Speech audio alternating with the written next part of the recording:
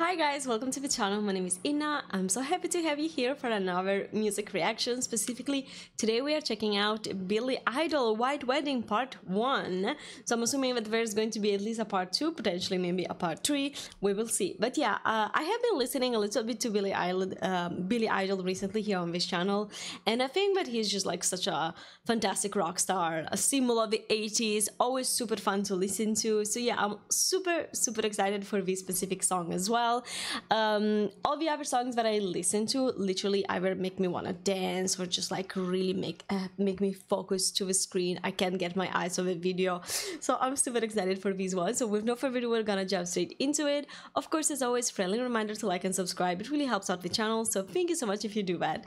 Now let's listen. Billy Idol White Wedding.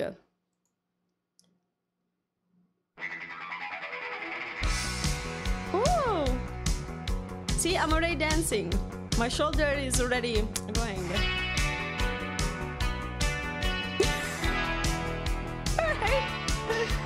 Okay.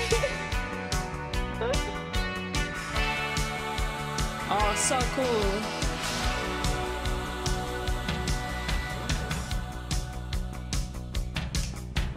Hey, little sister, what have you done?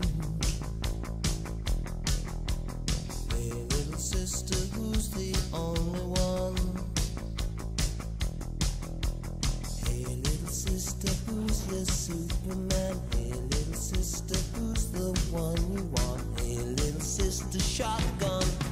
Shotgun? Nice day to start again. It's a nice day for a white wedding. Okay, I think that white wedding here means something else already. I don't know, like I'm assuming that it's a metaphor for something that I'm not familiar with, but like the bride in the wedding dress in this like hospital bed with somebody that looks like a doctor slash nurse, I don't know. Yeah, I don't think that this is an actual wedding. It's a nice day for a white wedding. It's a nice day to start again. Hey, little sister, who is it you're with? Oh no, we're actually walking into a church now? Hey, little sister, what's your spicy wish? Looks like a graveyard fall. Look at all those crosses. Hey, little sister, shotgun, oh yeah. Hey, little sister, who's your Superman? Hey, little sister, shotgun. It's a nice day to start again. Oh, why does she have blood? It's a nice day for a white wedding.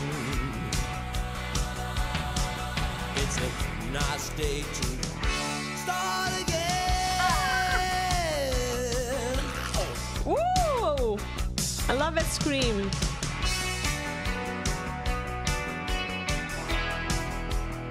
He's so cool, look at him.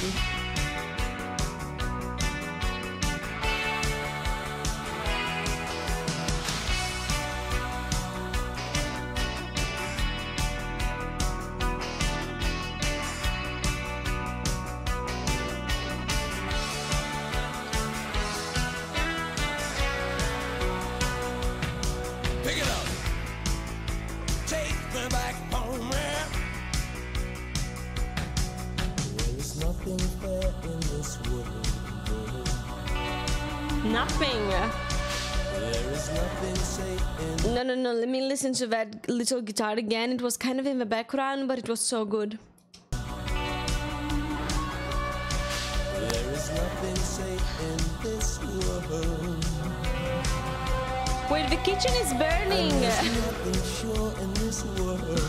And there's nothing pure in this world. Look for something left in this world. Start again. Come on, it's a nice day for a white wedding. Whoa, it's a nice day to start again.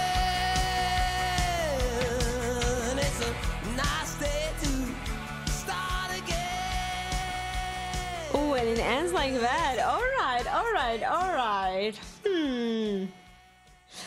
Yeah, Yeah, okay, I'm a little confused by the meaning of the song. It's not a secret. I have no idea what white weddings means in this case, because yeah, we did have a wedding, but the bride was first taken to a hospital bed, and then like she was in her kitchen still in her wedding dress, and everything was just like falling apart. Things were catching on fire. The water just started going everywhere. So whatever white wedding means, I don't think that it's a happy marriage. But no, actually, I'm very curious. Let me Google that right away. White wedding meaning. Let's see.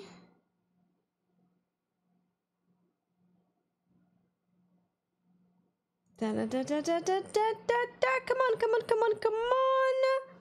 To date, White Wedding remains one of Idol's most recognizable hits, but the song was never as pristine as the title may have hinted. In the song, Idol is singing about his girlfriend who wants to marry someone else.